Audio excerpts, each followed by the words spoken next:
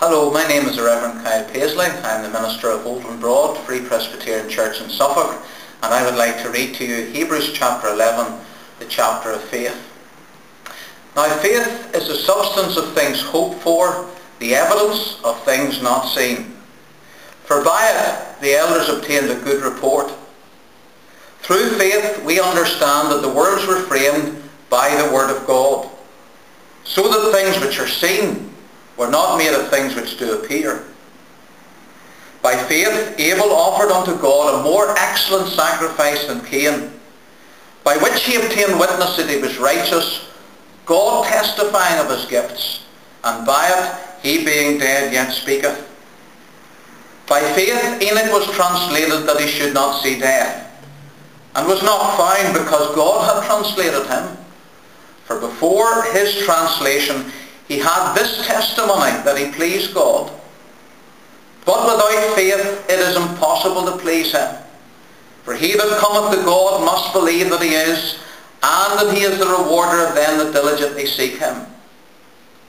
By faith Noah, being warned of God of things not seen as yet, moved with fear, prepared an ark to the saving of his house, by the which he condemned the world, and became heir of the righteousness which is by faith. By faith Abraham, when he was called to go out into a place which he should after receive for an inheritance, obeyed. And he went out, not knowing whither he went. By faith he sojourned in the land of promises in a strange country, dwelling in tabernacles with Isaac and Jacob, the heirs with him of the same promise. For he looked for a city which hath foundations, whose builder and maker is God. Through faith also Sarah herself received strength to conceive seed, and was delivered of a child when she was past age, because she judged him faithful who had promised. Therefore sprang there even of one, and him as good as dead, so many as the stars of the sky in multitude, and as the sand which is by the seashore innumerable. These all died in faith, not having received the promises, but having seen them afar off, and were persuaded of them, and embraced them, and confessed that they were strangers and pilgrims on the earth. For they that say such things declare plainly that they seek a country. And truly, if they had been mindful of that country from whence they came out, they might have had opportunity to have returned. But now they desire a better country, that is, an heavenly. Wherefore God is not ashamed to be called their God, for he hath prepared for them a city.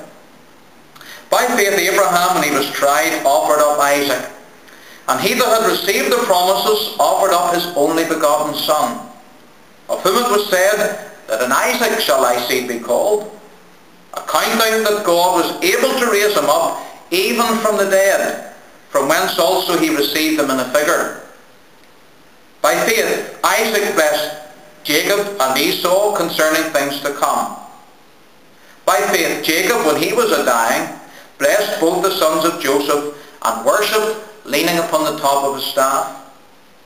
By faith Joseph, when he died, made mention of the departing of the children of Israel, and gave commandment concerning his bones.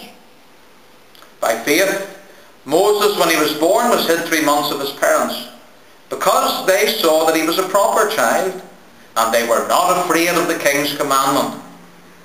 By faith Moses, when he was come to years, refused to be called the son of Pharaoh's daughter, choosing rather to suffer affliction with the people of God than to enjoy the pleasures of sin for a season, esteeming the reproach of Christ greater riches than the treasures in Egypt, for he had respect unto the recompense of the reward.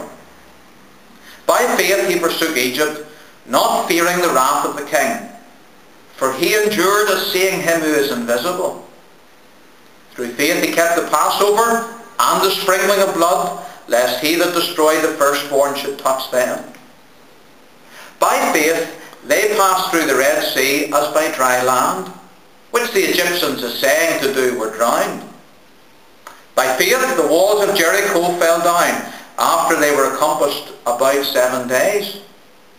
By faith the harlot Rahab perished not with them that believed not, when she had received the spies with peace. And what shall I more say?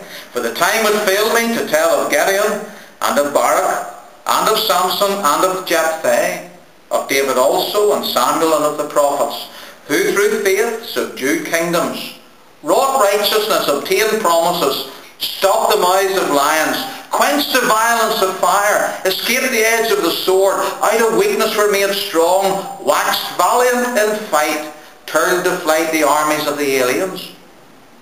Women received their dead raised to life again, and others were tortured, not accepting deliverance, that they might obtain a better resurrection. And others had trial of cruel mockings and scourgings, yea, moreover, of bonds and imprisonments. They were stoned, they were sawn asunder, were tempted, were slain with the sword. They wandered about in sheepskins and goatskins, being destitute, afflicted, tormented, of whom the world was not worthy. They wandered in deserts and in mountains and in dens and caves of the earth. And these all, having obtained a good report through faith, received not the promise, God having provided some better thing for us, that they without us should not be made perfect.